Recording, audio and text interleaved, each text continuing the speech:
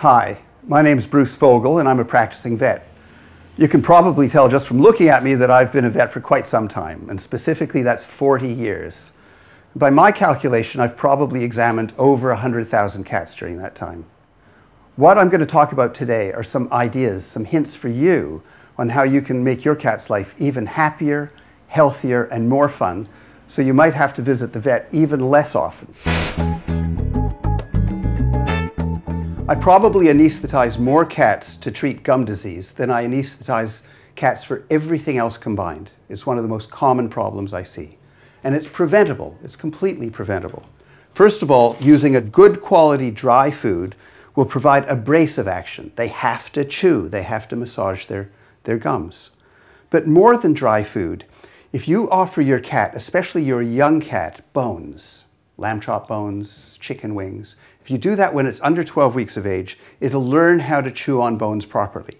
I did that with my cat Millie, and I never in her entire life have had to do anything with her teeth.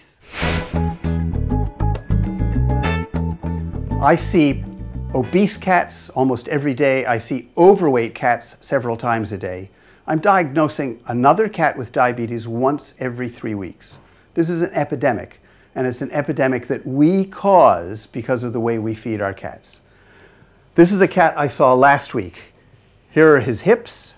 His body should come up like that.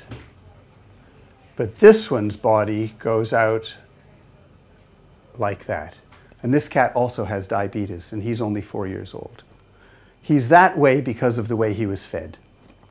What we've done with him, as we do with all other cats that are overweight, is they go onto a slimming diet. With a dry food, what you can actually do is count out the number of kibbles that you're giving. Now, arthritis is such a common problem that all of us should be assuming that if we have an elderly cat, that cat has arthritis. And there are simple things to do on a nutritional side to reduce the problems of arthritis. On a preventative level, if you start feeding a diet that has fish oil and glucosamine in it long before the cat is going to develop arthritis, the likelihood is that you are going to be postponing the onset of arthritis. Now, this is something I did with my cat Millie. Millie beat me up. She wanted to go outside, and I gave in and I let her go outside. But I wanted to get her back as easily as I could. So I trained her with treats. And all I did was I used food treats. You get the food out, your cat is watching, and as your cat comes over, you simply say, come. You're training the cat to do something that it already wants to do. The more difficult thing is to train your cat to meow on command. Now, the way I did that with Millie was I simply got a bottle. I put some food in the bottle because I could then make a noise. And I'd have that food in front of her, but I wouldn't give it to her. Because Millie is a Maine Coon, they're very vocal, she actually would eventually, with frustration, meow. And when she meowed, I then gave her the treat. And eventually, all she had to hear was that sound outside, and she would meow. And I could tell wherever she was. One of the most common causes is parasites. And there's a single-celled parasite called Giardia that we as vets probably underdiagnose. A more common cause of diarrhea in young kittens is a dietary indiscretion. And that can mean that the owner is indiscreet or the cat has actually raided the rubbish bin.